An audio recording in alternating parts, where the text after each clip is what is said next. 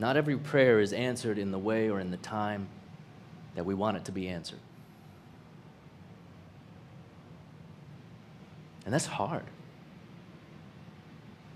Because it can make us question if God really is who God says God is. Loving, mighty to save, healer, prove it. Just, liberator, binder of the brokenhearted, prove it. Sometimes God does. Okay? Sometimes God does. I have prayed for people who have been healed.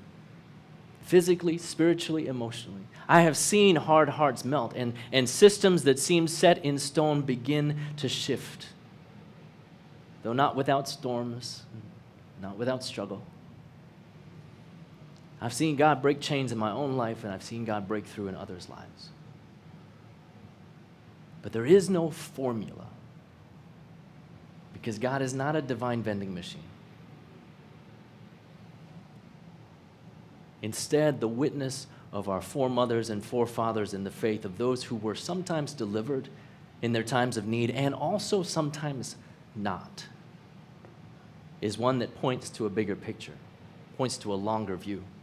We stand in the tradition of Esther, okay, who was saved from genocide. We stand in the tradition of 3 young men unsinged in a Babylonian furnace.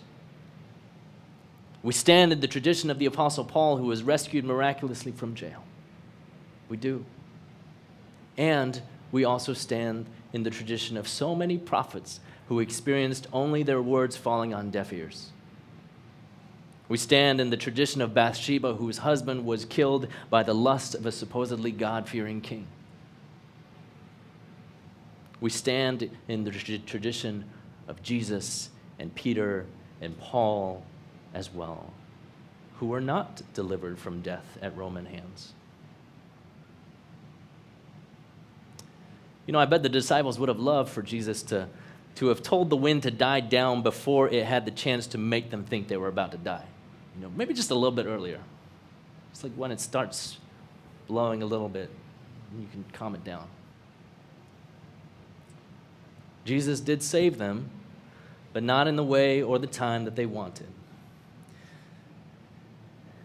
In the words of one commentary, sometimes God saves us from trouble.